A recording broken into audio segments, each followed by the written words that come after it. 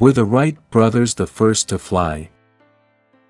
Wilbur and Orville Wright weren't just lucky to make the first flight.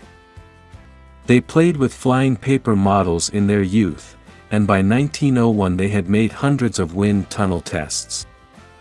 In 1902, their glider was the biggest flying machine ever built. On Monday, December 13, 1903, a toss of a coin gave Wilbur the honor of making the first flight. The engine and propeller powered the plane, the flyer lifted off, but immediately sank down, slightly damaged. In the spring of 1904, they built a new plane and invited the press. The weather was not quite right, but since the reporters were there, they tried anyway. The plane failed to lift off.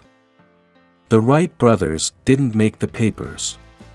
They did fly again, but spent the rest of their lives fighting about their patent and died without knowing the world finally recognized their work.